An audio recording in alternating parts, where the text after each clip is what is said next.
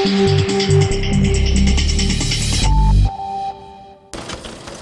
sowing machine runs 24 hours a day. The light irrigation green mats coming off the line will one day water fields, parks and golf courses.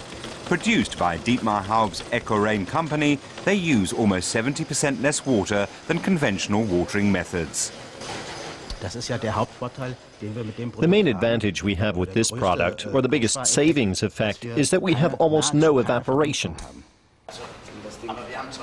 The mat is buried in the earth and delivers water directly to the roots of the plants. The fleece material stores water, so that a few minutes of irrigation suffice for an entire day. This is a patented product. In the whole world, there is nothing comparable to our system of distributing water using a fleece, so we're sitting pretty.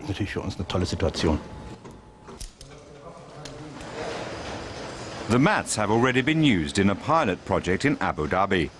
They had to pass a tough test, 50 degrees Celsius in the shade. Closer to home, Dresden's public transport system has equipped part of its rail network with irrigation mats. After just a few hot days, the lawn on the right is dry and yellow. To the left is the area with irrigation mats. Here the grass is green. Jetzt sieht man das. Wenn Sie jetzt hier reinschauen, hier sieht man es ganz deutlich, dass die Wurzeln bis runter gehen. This is precisely what we want. We train the roots to grow toward the mat. That leads to deeper roots, which makes the lawn much sturdier.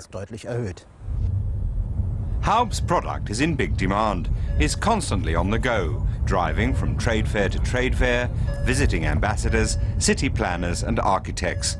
Orders from customers in Australia, Abu Dhabi and the United States already outstrip supply. The idea for the irrigation mat originated here in Chemnitz. The first prototype was developed at the Textile Research Institute, but it's a long way from a laboratory experiment to industrial production. Haub is working with the researchers in a bid to further refine the technology.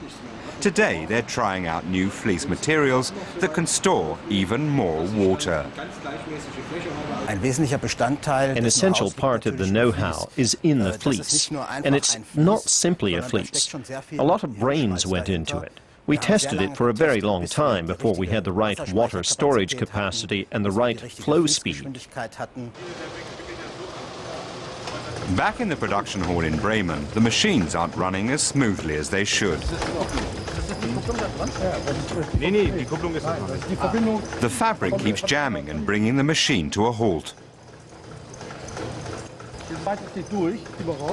Production is in its infancy, but every problem prompts further improvements. And that's crucial, because the company wants to be able to fill big orders without any stress. For example, to Dubai.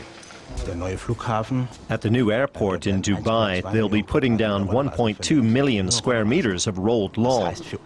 We are in intense talks with these people, and it would mean we could install 1.2 million square meters of irrigation mats.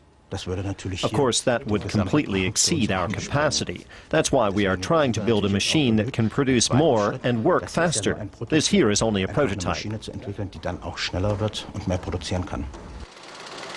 So far, this is the only machine producing irrigation mats. But within a year, Haub wants to set up production in New Zealand, the United States and Malaysia, as soon as things are running smoothly here.